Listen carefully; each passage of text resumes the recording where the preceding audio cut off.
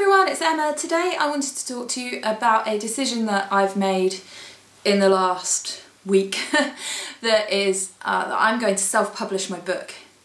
Up till now, my plan A was that I wanted to go the traditional publishing route. Thing is, if you're published by a traditional publisher, then a commissioning editor or somebody at that firm has made the decision to take a risk on your book, to invest in your book. So it's like a stamp of approval that your book is good enough.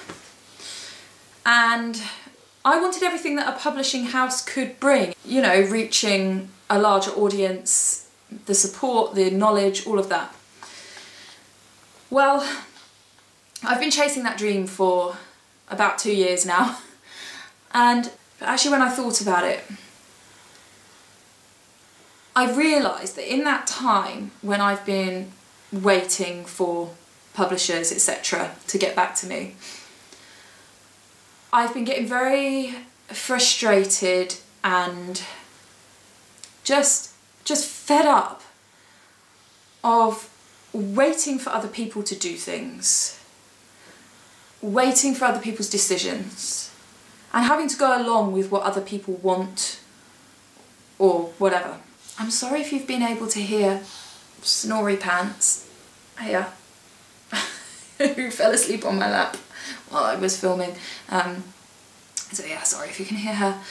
I've been holding out recently for my #1 choice in publisher, and after having my book for a little while they have declined. And that's fine. I tend to have quite, it's not a pessimistic outlook, I wouldn't call myself a pessimist, but when I am doing something, I tend to always try and envision what the worst that could happen is, deal with that, and expect that. And it means that I'm never really disappointed. You know, I expected they were going to say no. I'd already thought about what I was going to do if they said no. So when I got the news, it was fine. When I considered self-publishing as an option, all the old excitement I'd had for my book came flooding back. It was like all of those things of, well, I could do this with the book and I could do it that way, and what if I tried this? And then, you know, oh, I could talk to that person, I could do that way. And all of that suddenly came back, and it was like, oh yeah, that's how I used to feel about this. I like to be in control. For instance, I'm scared of flying. An awful lot of that fear comes from the lack of control. I'm better driving a car than being a passenger in the car. If I could drive the plane, I'd probably be an awful lot better than I am sitting and relying on somebody else's abilities.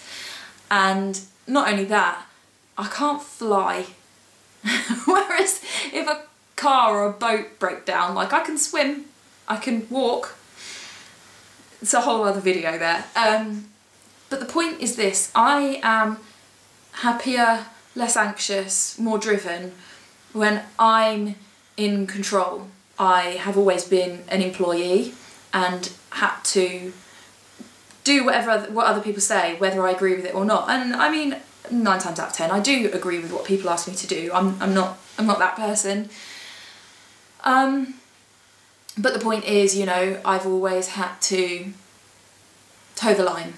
If somebody says to me, I don't think you should do that because so-and-so might think that's a bad idea, or, you know, oh, so-and-so is not going to be very happy with that, I tend to go, oh, okay, because I want to please people, I want to keep people happy.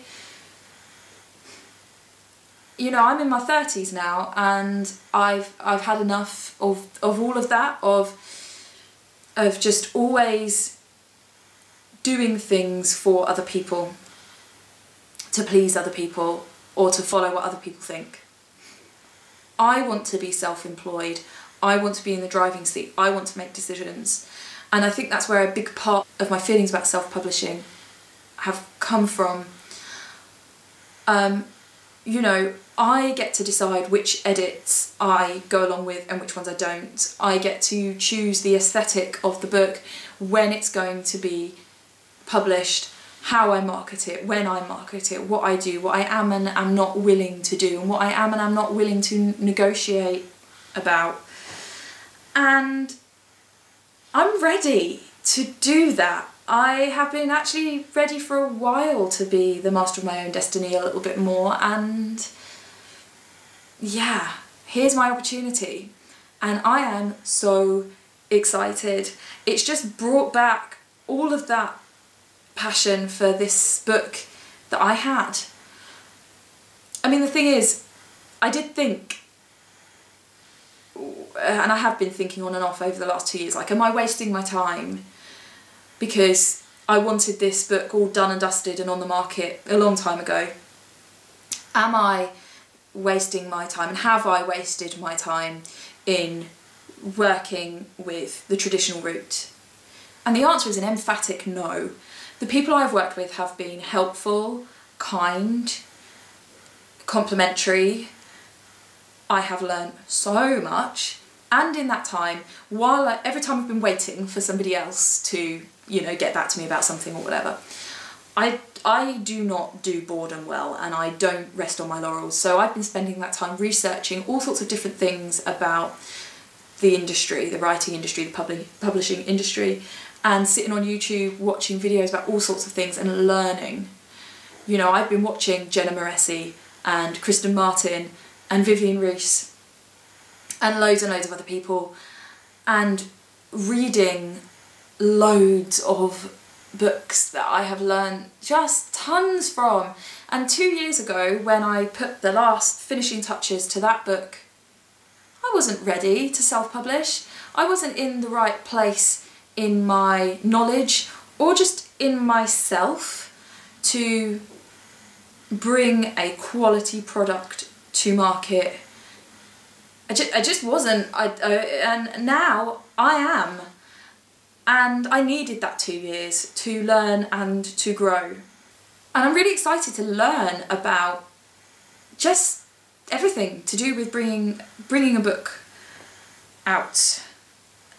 Oh man, it's exciting. So I've been spending the last week getting in touch with various professionals that I want to work with, making decisions about stuff, starting to map out a timeline. So as things get fleshed out, I will be sharing stuff with you, and I can't wait. It's good. It's really good. I've learnt tons from YouTube, and I love the fact that, I mean, for instance, yesterday I was working on my author bio, and I love that I could just type into YouTube how to write an author bio. And I've got a whole load of videos on people's advice on how to go about doing that. And I can pick and choose the things that I want to go with. I often say that community is my favourite word. I just think, you know, we're social animals. We need each other, and even if that's a virtual community, I just love the fact that everybody shares what they've learnt and helps each other out in that way. You know, and I want to do that too, and add something to that narrative. So please like if you did, please subscribe for more videos. I'm going to be going into detail about how I go through, you know, the editing process, the design process, about copywriting, setting up my own website, social media, blah blah blah blah blah, all the stuff. And of course other bookish stuff, although I have not had much time. You know, my April wrap-up is going to be very, very short because I just haven't had much time. This is a great development, and I'm going to be sharing loads with you. So, until next time, hope you all have a lovely few days. See you all again soon.